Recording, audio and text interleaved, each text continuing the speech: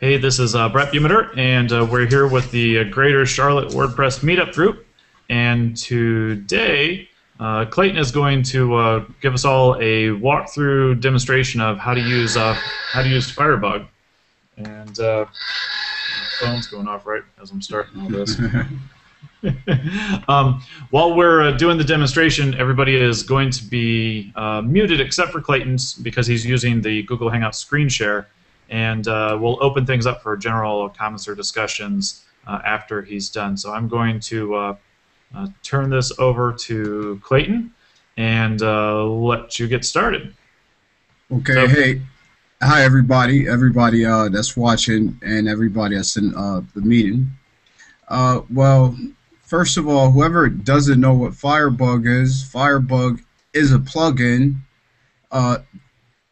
that helps you inspect your HTML and CSS in real time in your web browser, and you can actually make changes in real time and it helps you to identify different elements of your website so you can make the changes in CSS. Let me see. Now, in order to get Firebug, there's a couple ways to download it. You can either can you see my screen? Okay, you can see it. Alright, to get Firebug, there's a couple ways to download. You can go to getfirebug.com, or you can click on Tools, Add-ons, and if you're using a Firefox browser, go to Tools, Add-ons, and when the search box comes up, you can just search for Firebug and you can install it that way. So it's a couple ways, and it's a command line prompt also that you can use to install it. So anyway, all right, Firebug. Firebug is open source and it's free and it's very useful. Now they have different versions of Firebug. If you're using Firefox, you can download the full version of Firebug, and they have a Firebug Lite for other browsers as well, but they lack some functionality of the full version of Firebug. Some of the features I think it's lacking. I think the Firebug Lite doesn't have the JavaScript debugging features, and I think there's a few more features it doesn't have. I mean, if you go on this website, like I said, getfirebug.com, you can look over the features and the documentation. It's very useful. This website even has some video tutorials, and it has a lot of helpful information. But anyway, let's get down to what Firebug does. Now, once you install Firebug, let me close this window at the bottom. Alright, once you install Firebug, well, I'm in Firefox, it may display differently in some browsers, but once you install it, you'll see at the top right hand corner of your screen, you'll see this little Firebug, and if you hover over it, it'll show you the status. Right now it's deactivated. Okay, and there's a couple ways to open Firebug. You can simply click the actual Firebug, or you can hover over any element on whatever website you're on, and you can right click on it, go down to Inspect with Firebug. Same thing happens, the window pops up at the bottom. Okay, so now, this is the Firebug window. You can open it up in its own window, or you can open it up like I have it here at the bottom of the browser. Here, let me go ahead and make it my window a little larger so we can see what's going on. Okay, alright, now on the left side here, you'll see the list of the HTML for the page, and as you see, as I hover over different elements in the HTML code, it highlights it in the browser. Okay, and alright, so if I wanted to select let's say I want to select this header wrapper. If I hover over it and I click on it, click on it, and to the right you'll see the CSS that governs that the look of that element on the page. For anybody that doesn't know what CSS is, it stands for Cascaded Style Sheets, and Uh, Mostly every theme that you might download in WordPress is going to have a style sheet. Uh, okay, let's go. Now, if you click on this bug in the top left hand corner, it brings down the menu for Firebug where you can customize it and, you know, set certain settings that, might help you with whatever you're using Firebug for. The second one is an inspector cursor, and you can hover over, if you notice, as I hover over elements on my page, it actually creates a border around it to let you know, to indicate, which element uh, is currently active. And if you look down the HTML panel at the bottom left hand corner, it actually highlights it, and it's great for identifying, what the names of the elements in your site are for when you want to make changes. Let's say I want to make changes to my navigation or my header. All right, let's say I want to make changes to my header. Okay, here I hover over my header. If I click on it, it'll freeze it there, and you can see it highlights it in the HTML panel, and to the right is all the CSS that governs the style of my header. Also, we have different windows over here. This, if you look over to the right, this is the actual CSS code that governs the HTML. If you click on this computed tab, this is the browser's computed version of the CSS, and this may vary depending on what browser you're using. This layout tab is great for, identifying the padding, the margins on different elements. Let's see.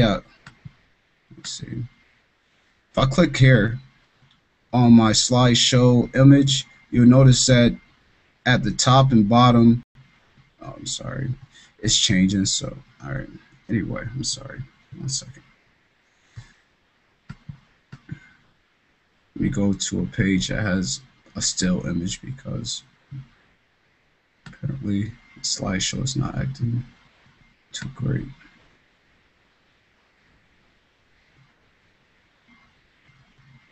Okay.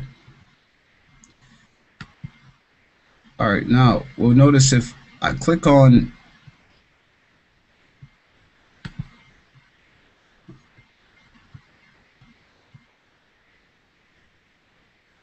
sorry, I have to click on my cursor. Okay, if I click on this element on my website, it shows me the dimensions, it shows me the padding. I currently don't have any padding on this image.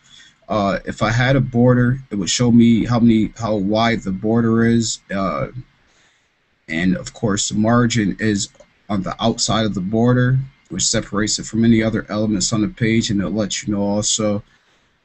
Now let's do a simple change. All right, so this is something that has been annoying me on my website, and it's this ugly red that is on the active article for this page. So let's go back to, oh, I'm sorry, this DOM tab is also for JavaScript properties.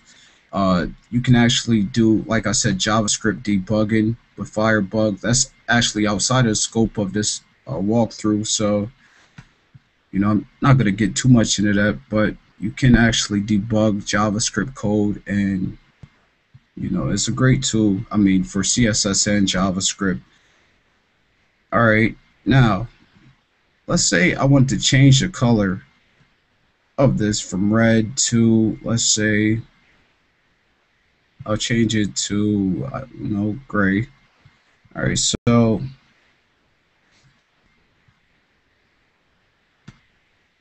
let me see. All right, I'm going to hover over it, and I'm going to look for, okay, and you can see over here in the CSS panel, right here, I see where they have a background property that governs the look of that element. And if I hover over this hexadecimal code, you'll see this is the pink that I was looking for. Okay, so let's highlight that, and we can make changes right here in the browser. So let me see, I'm going to change this to, I'm going to choose a different red, probably yes. Okay, and this red, I mean, it's still ugly, as you can see, but you can see the changes have been made here in the browser from that light pinkish red to a more dark maroon red around it. Now, I made the change in my browser, but what you have to realize about Firefox is these changes are not permanent. So if, I was to reload the page, let's say, of course, it's going to go back to that bright pinkish red. Okay, so you might be asking, well, how do I keep the changes that I make with Firebug? All right, well, let's go back to it. And we're going to change this back to the red that I had specified before. Okay, and now, okay, I use iThemes for my themes. There's a couple different ways that you can apply the CSS into your WordPress site. Here is a backend of my website, and when I click on the theme options, it has, and I'm pretty sure they have a plugin where you can apply custom CSS right in the backend also. But if you look here, there's a box for custom CSS. All right, so now let's say, and for anybody that doesn't know where the cascading comes from, the last or the most recent declaration of any property is going to override any declarations that you previously had. So, it really doesn't matter, if this is already declared in my other style sheet, the parent style sheet, if I declare it, it's going to override it if I declare it a custom CSS panel. So what I'm going to do, and you could just right click and go to copy rule declaration. If you go to copy style declaration, it's just going to copy the actual styles of properties. Copy rule declaration will copy everything from the element declaration and the style and everything. So we're going to go here and we're going to paste. Okay, and if you notice, all right, it pastes the whole declaration, but I didn't make any changes to any of this other stuff. So, for the sake of keeping my CSS short, I'm going to erase that, get rid of some of this white space, and I'm going to go to save all changes. Okay, so I saved all my changes, and if I go back out on the website and I refresh it this time, you'll notice that now it's a permanent change instead of being temporary. Okay, and also what I wanted to point out, in the CSS panel, you can disable any changes that you've made. If you hover over to the left of any of the properties, you can toggle them off. Now you see, once I toggle that off, it shot back to that ugly pink, or you can toggle them back on. And that's useful also for, determining what properties are affecting different elements of the page to make sure that you are actually making changes. If you notice, as I go over them and I click on them, it makes minor changes to the site, which will give you a key to which properties you want to make changes to in order to change specific elements on your page. Okay, let me see.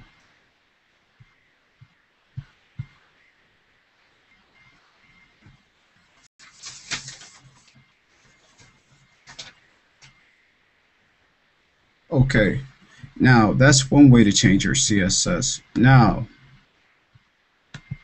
let's say you don't have this panel on the back end and you want to make the changes directly to your style sheet. Well, if you go to Appearance and Editor, and hopefully it'll open up my style sheet first.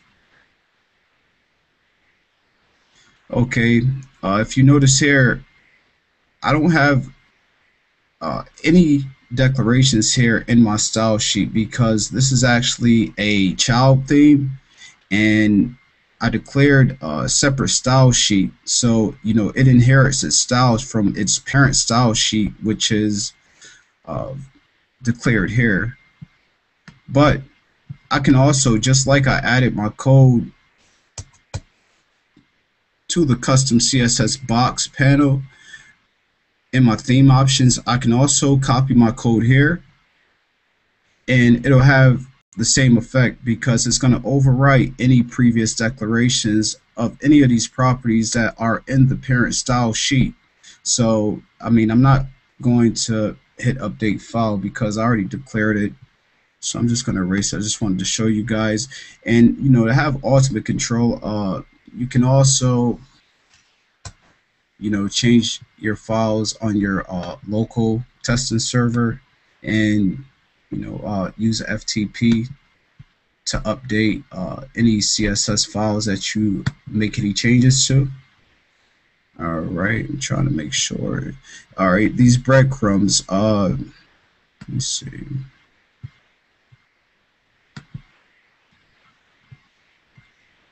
All right, let's say you want to make a change. I'm sorry, before I move on, if you guys, I don't want to just keep talking. I don't know if anybody had any questions up to this point. Brett, if you can. I'm unmuted. You, Ganti and Steve, if you've got any questions, you might need to Okay, unmute I do yourselves. see. Yeah, I do see some comments on the side. I'm sorry, I didn't have a chance to No read problem. them. Yeah, we were just kind of cross-posting a couple things, but I don't think anything was super urgent. I mean, all right. Let me see. Gianti said had a lot of trouble figuring out the div class and ID, which one he may change. And I kind Okay. of run into that from time to time too. Usually, I troubleshoot my way. I'll try changing one thing, see if that fixes it, then try changing another and another till I get to the right level. But does that make sense? Is there a better way? Well, let me see. Well, figuring out div class and ID. Well, uh, basically, a div is a block element.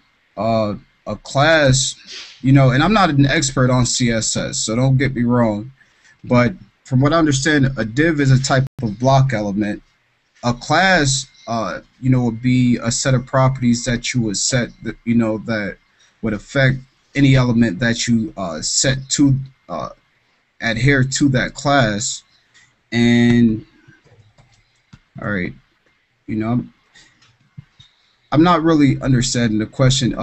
You're having a lot of trouble figuring out the div class and ID, which one to make changes to. I mean, it depends on the situation, though, too, Ganti.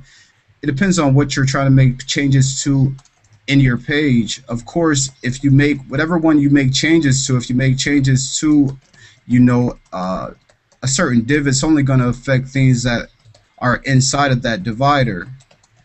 If you and same for class and ID. Now, if it's a block element such as a divider or a paragraph tag or something of that nature. Now, this is dealing with CSS and not really Firebug, but if you make changes to any, you have to realize anything that has that property, anything that's set to adhere to that class that or that you set, it's going to change every element within your website. So let me see.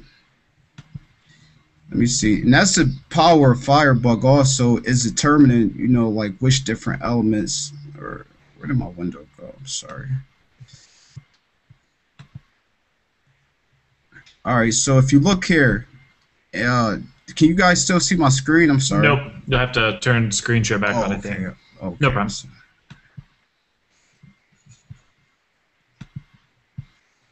screen share. Okay, it's back. Okay. All right. Now, if you look here, you can see these different elements are separated. You have your dividers here, and your dividers have IDs, different IDs.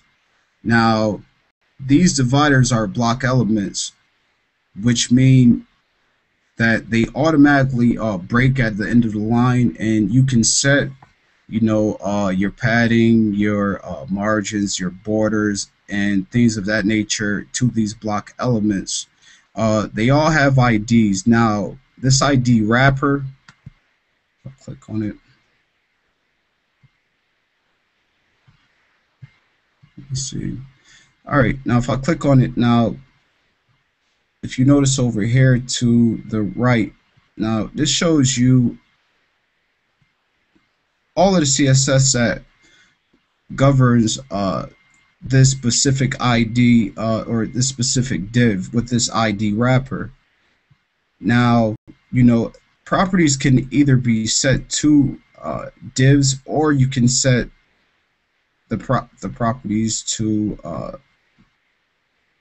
wrapper. And any divider that you set with this ID of wrapper will be affected by it. Now, header tags are also block elements. Here you can see, if I click on this, to the right, it'll show you different properties that are set for headers. Here, this is an ID single portfolio, and you see here, it affects elements, H3 elements inside this single portfolio and sidebar portfolio elements. So any H3s that are inside the single portfolio and this property here, sidebar portfolio, are going to be affected by what's inside of this declaration here. So I mean, let me see.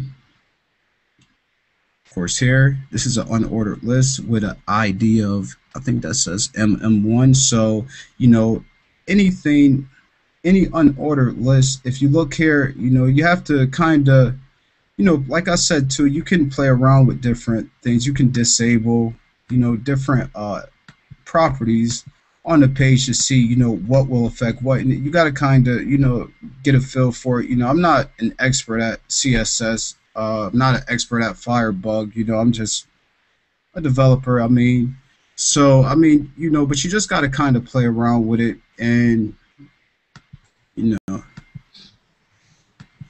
hello. Yep, that makes sense. Okay, and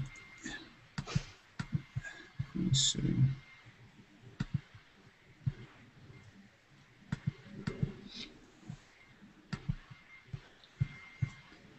All right. So I mean, I'm sorry. I mean, did I miss anything? Steve, Firebug. oh, go ahead. No, go ahead, Brett. I'm sorry. Steve had a good point in the chat room, and I'm not sure. Steve, if you want to chime in, you'll have to unmute. To unmute, if you hover over your image, you'll see a little microphone down at the lower hand corner. All right. Yeah, I got.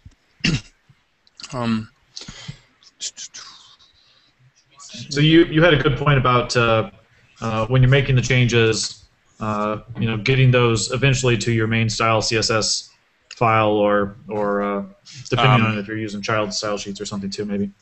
As opposed to running the database. Yeah, that's just the way I do it. There's obviously lots of plugins, and the iThemes and Elegant Themes and all those companies, they all have their ability to do it in the admin section or their panels, and then WordPress obviously can do it in the editor section for any theme. The things I don't like about doing it inside of WordPress is there's no undo. You can't Control Z to get yourself back. There's no revisioning. It's dangerous. You accidentally hit delete all or select all delete right before you save, and you're screwed. Additionally, I've had some plugins that conflict, so they would overwrite your CSS with a different meta tag or post meta tag. Mm-hmm. So I've been burned, but doesn't mean it's still a good functionality. It's still completely useful.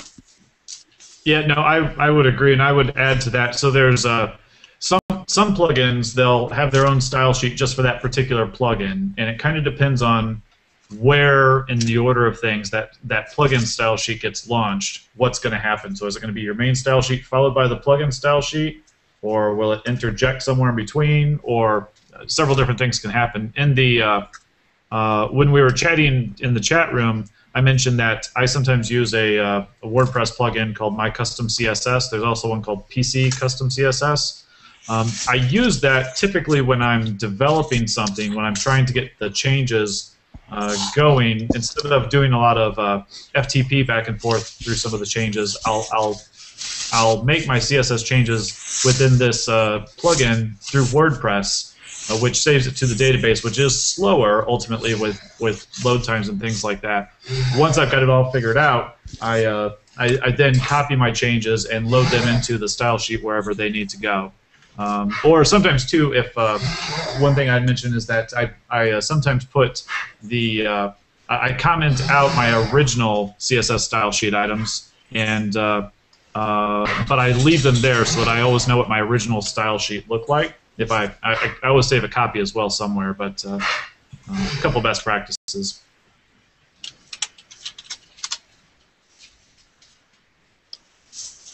Okay. All right, so Steve, I see you say you should only have one ID per page, whereas classes can be repeated. Yeah, that's to get validation from HTML or w3.org. Yeah, that's how it needs to be. If you have more than one ID, you'll get a ding from that standpoint, but it won't hurt you at all. Obviously, it's just a matter of organization and technique. And you can make changes to IDs as well as to classes, correct? I mean, it's the same. Yeah. First of all, right. I think I think a little hicked up where someone comparing IDs and divs, and those are not the same thing. Right. Okay. Yep. Good point. And here's the link to W3C, their CSS validator, for anybody that needs it from the video. Very handy. Both to sometimes as you're doing trial and error stuff, which is the way, unfortunately, I tend to do things due to a lack of a better way. But I always go back through CSS validator and try to get things to validate back down. That sometimes, if I've got layers of issues popping in there, maybe I've got a background color that's shows up once and then gets overwritten somewhere down below because I've gotten messy. Sometimes. If I've if I forgot to add a semicolon and close something out, this will help catch those items. It'll catch some of those conflicts, and definitely a good practice in general.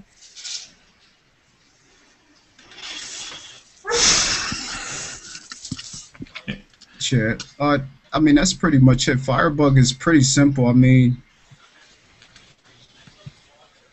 it's pretty simple, man. It's a great tool to use. I mean, it's really. I mean, without getting into all of the JavaScript stuff, it's really not too much to talk about as far as inspecting CSS with Firebug.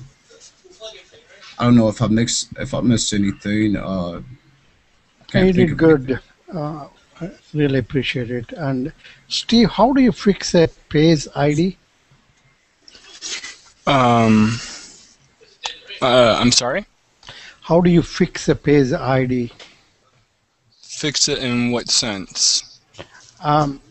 You're saying that you can only have one page ID?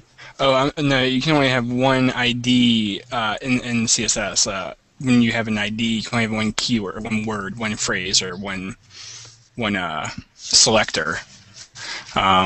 So like heading or div ID equals wrapper, you should only have that once. Okay. Sounds good. Well, I think that pretty much probably wraps up what we can cover with Firebug today. Anybody got anything else they want to share or add or request for next time or anything like that? Do any of you use iThemes builder? I haven't. I haven't touched that one yet myself either. Okay. Yeah, I looked into the SAS and less, Brett. Remember we were talking about that last week?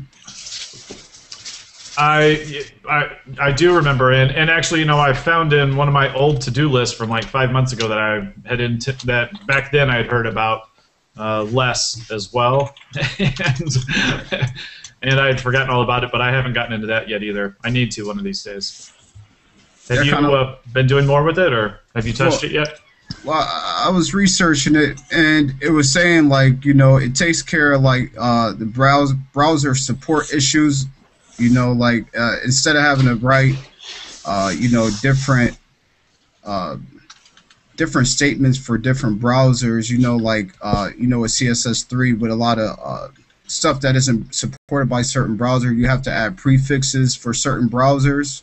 You don't have to do that with when you use SAS or less or something like that. The problem is with that is, you know, as support grows for the different browsers, for the features for different browsers, you know, that's gonna, you know, it kind of causes it to, I mean, you don't have, I don't know, you know, like it's extra code, I guess, basically, that doesn't have to be there as, you know, the browser support grows, and you don't need those prefixes.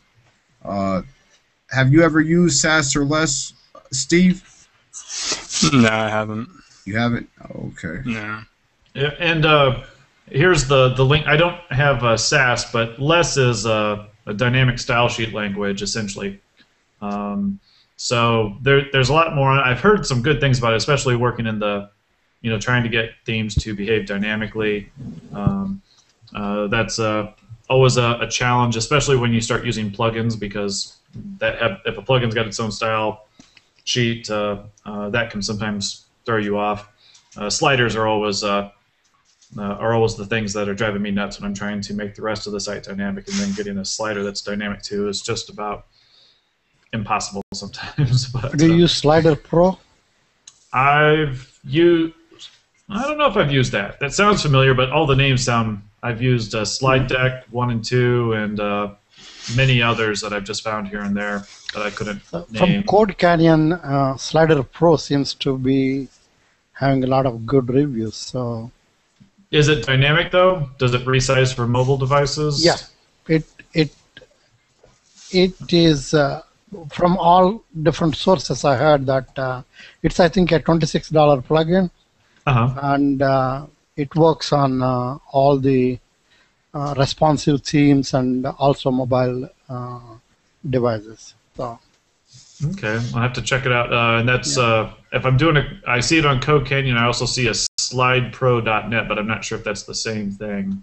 Yeah, Slide Pro. Okay, cool. But I will confirm that. I'll send you an email about that. Okay. Yeah. Are you guys doing responsive design now? Do you think that is the future?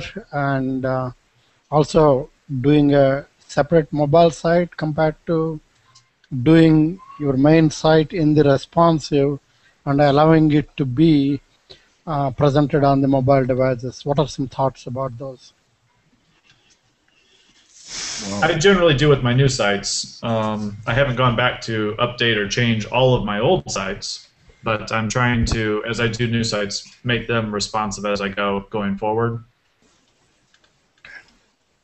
Right. Well, as far as, you know, having running a full site on a mobile device, you know, users probably won't need all of the features that they would use on a full site, you know, as opposed to, you know, accessing from their mobile device. So, you know, I would always, you know, prepare, you know, program a separate mobile site for mobile devices, you know, and, you know, take out some of that functionality, especially with bandwidth being an issue now, with a lot of these phone companies getting rid of their unlimited data plans and stuff like that. So, it's definitely a good practice.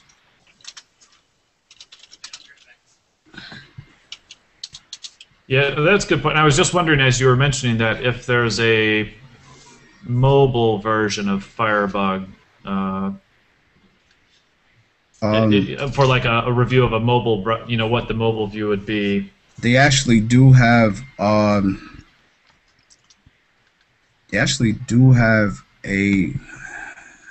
I forget what it's called. I did read something about that.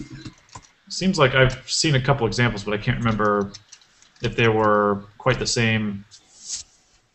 I've seen some browser resizers, but not a full-on Firebug dig into the mobile CSS type of thing.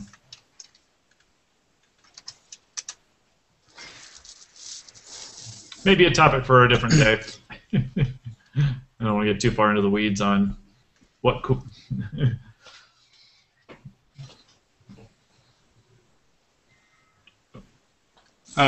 This is a link to another extension for Chrome and Firefox. It's called Web Developer, and when you get installed and play with it, one of the options is you can look at a responsive views, and then it just has a list of all the different views, like tablet portrait landscape, iPhone portrait landscape, Android portrait landscape, that kind of stuff. You can make your own sizes, so you can instantly see all the different views in one page.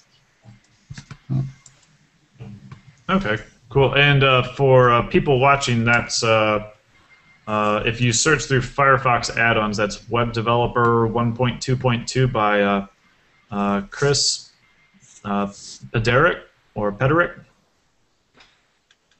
So okay, the link's the link's in the chat room for everybody that's here that Steve just shared. It's kind of a long link. All right, well, cool. Well, I guess thanks everyone. Appreciate a good session. I learned a couple new things about Firebug that I hadn't seen before myself, and that was definitely helpful. And I hope everybody else in the group that's watching this video kind of on demand via YouTube will get some help out of it as well. And we'll see what we can do, what we'll cover next time. So if you got ideas or questions, if you want to cover something yourself, shoot me an email and we can set that up. Or if you've got questions and just want to learn something and haven't seen it yet, let us know and we can try and see if we've got somebody in the community that can share that too. So with that, I'm going to end the broadcast, and if you guys want to chat or something quickly afterwards, you can stay on the line and we'll go from there.